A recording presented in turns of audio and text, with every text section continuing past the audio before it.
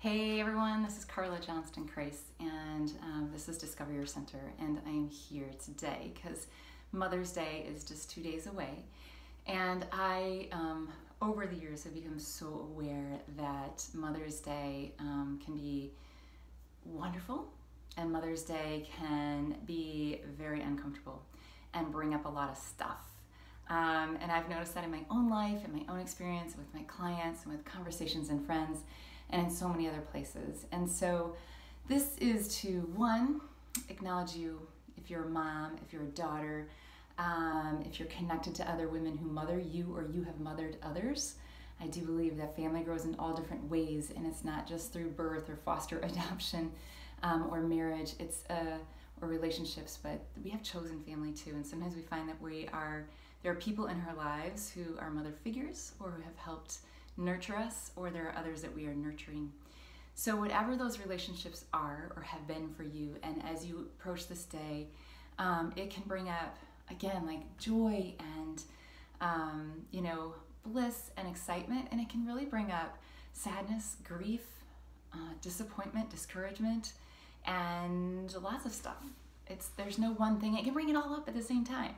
So I want to share with you a few tools that you can use. Well, first I want to say, I am going to share 5 tools with you, but I am going to say that my understanding or my way of looking at anxiety over the years has really been informed by the ancient wisdom of Ayurveda, and that the energies that we are nature and nature is us. So air, ether, water, earth, fire is in all things, and it's in us.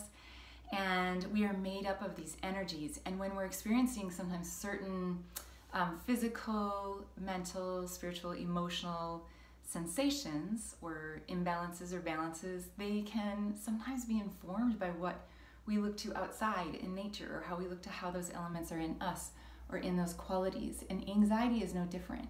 So anxiety has a lot of the wind and ether, wind and space elements in it, all right? And so if you've ever experienced that, you can experience like you feel really scattered. You may feel like, we even use the word anxious, right? And anxious is sort of busy, it's racing, it's hard to focus. Sometimes we feel cold, and it's fast, all right? For most of us. Now, sometimes you can experience that, like you feel like you're flying off the handle and it's anger, or hot or fiery. Sometimes you can feel like you're in this heaviness, this sadness, or a state of depression. And no matter how that is sort of coming forth, underneath it is usually some kind of fear and some kind of air and ether element, which is known as vata. And I've talked about that in other videos. I'll maybe do, if that interests you to learn more about Ayurveda and anxiety, post below, let me know, reach out, because I'd love to maybe create a class on that or a Facebook Live or something. So we have this anxiety that comes up. And as mothers, it can come from so many different places. It comes at different times, but right now Mother's Day is coming, and I'm just really noticing that. Sometimes we have this wondering, this worry that comes up about, are we doing the right thing, the wrong thing? Am I a good mom? Am I a bad mom? Am I a good daughter, a bad daughter? What does that mean? We may look to places where we thought we made a mistake in life, or we wish we could have done it better. It's really, anxiety is never being in the present moment. Anxiety is always functioning from the past, functioning from the future, usually wrapped up in fear, worry, anxiety. Okay, so some of the simple things that we can do is first, just soften the body, all right? Soften the body. I love to use questions in all that I do, and the first question would be, well, first of all, if you're not asking questions and you're just like trying to project why you're sensing this anxiety in the first place, then you are really placing a lot of judgments on it. Because when we're in the space of questioning, it can be very empowering to open up possibilities. It can be a space to open up our own awareness, right? Whereas answers sort of have a heaviness, and they're like this judgment, like, okay, this is right, this is the answer, this must be what's happening, this must be what happened, and it really comes from the head, whereas our awareness comes from sort of the whole body and whole self involved. So a question that I like to choose is from a body work called Access Consciousness, and it's really tapping into saying like, hey, who does this belong to anyway, right? Because sometimes when we have an anxiety or we have a worry or we're stuck in some point of view that's like, this is the way it has to be done. This is the way I am supposed to show up for Mother's Day. This is what I have to do every year. This is how I want to celebrate. This is what I'm supposed to do. And is that even yours? Or are you just tapping into some projections, expectations, that have been passed on to you? Maybe through your family or friends or the culture, right? The things you think you're supposed to be doing or not doing, or the way you think you're supposed to be on Mother's Day or any other day, or not be, okay? So that question can really free up a lot of space. For me, it does when I ask that, and it's like, oh my goodness. Sometimes I'll just have this whole lightness. I feel like somebody just lifted something off of me, and it's like, wow, I don't think that's even my point of view or my belief anyway. All right, so there's more space. Now what can I choose? So practices for this whole self, the whole body that I like to turn to are first just breath. The breath is so powerful, so potent. And when we're functioning from anxiety or overwhelm, we're really in this upper part of the body, like in the head. And we can have this sense of like, what can I do to draw my attention? So life force energy, prana flows where attention goes. So if you put your attention lower, we want to just invite sort of more of you, all of you, to show up in how you're being in the world. So you can be more of yourself, be of more of you, not just this part right up here. So, breath. If you have a breathing practice, you can go to that. If you haven't, it's just simply as often as possible when you feel the contraction in the body, because lightness is usually you. Lightness is expansion. Lightness is what's true for you. So if you feel these heaviness, these intensities that are fear, anxiety, worry, breath. Breathe in, breathe out. Breathe in, breathe out. Sometimes I even like to put a hand on my heart and a hand on my belly or my solar plexus, kind of right in here, because we can feel like we're holding a lot of stuff in there.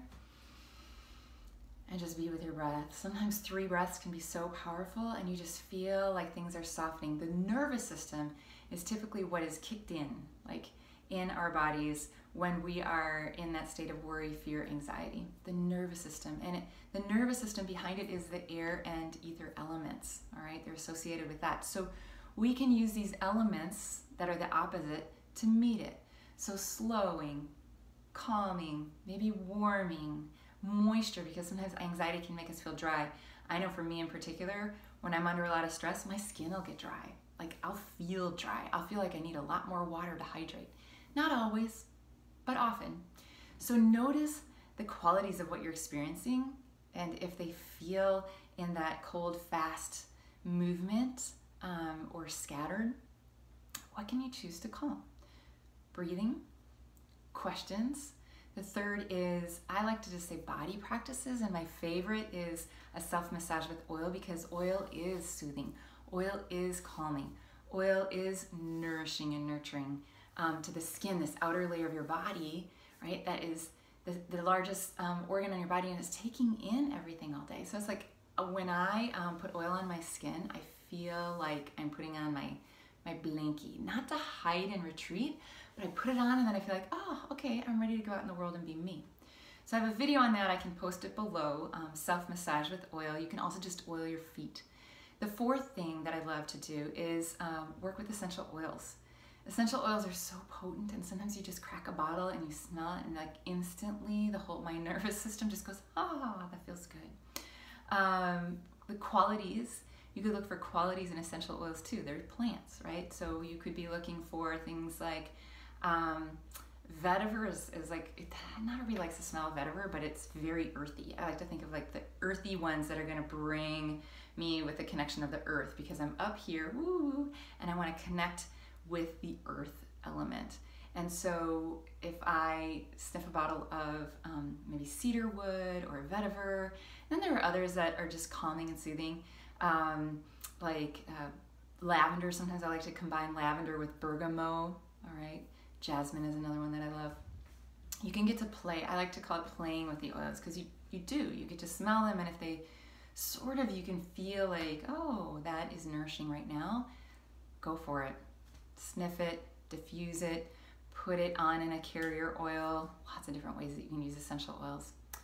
And then I guess that's well, nature. Nature is my fifth one. Go out and just feel the elements outside, all right?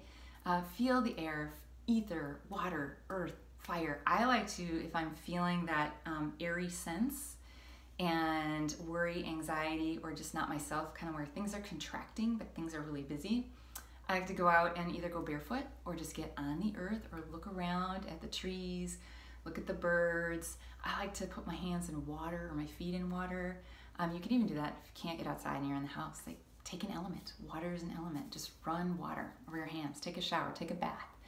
All these things can sort of soothe those energies that have us stuck in the high vibrancy, the high movement.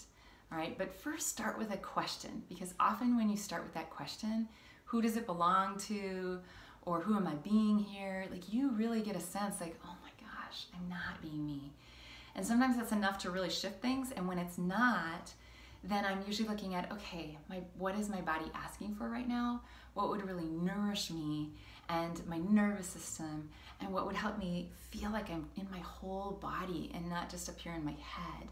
Because from my whole body is where I get the awareness of what is really true for me. So any one of those practices, so breath, maybe a self-massage with oil or oil on your feet, stepping out in nature, asking questions, and what did I miss? I gotta look at my list. Oils, essential oils. So any of those can be used.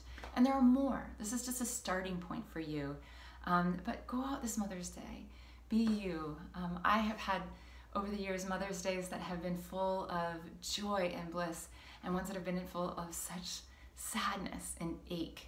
And now they all can come in. And I do believe we're all connected. So sometimes what your experience is, you may be tapping into somebody else's experience in your family, or a friend, or someone you met, or even a stranger, because we are connected. We are connected. And Mother's Day can bring up so much stuff. And so I really just want to honor you and say, I see you. And whether you are a mother, whether you've chosen not to be a mother and you're still watching this, whether you are grieving, whether you experiencing joy, however you became a mother, whether you are a daughter, an aunt, a niece, a sister, a friend, a woman, connected to others, you're wonderful. And if your nervous system is feeling a little, what would it take to be more of you? Nourish this body, move from the head into the body, and just know that you are a gift. And you are meant to experience joy and all that lights you up. So go out into the world and may you find that. I do have a Facebook group called Body and Soul Care to Revive and Thrive, where I support women who nurture a lot of people in their lives. Not all are mothers, but we nurture others. And now we realize we want a little more nurture ourselves. I draw on the ancient wisdom of Ayurveda and yoga and some energetic tools. If you want to play in there, body and soul care to revive and thrive, you are welcome to request to join. Thank you. Happy Mother's Day, and I'm grateful for you.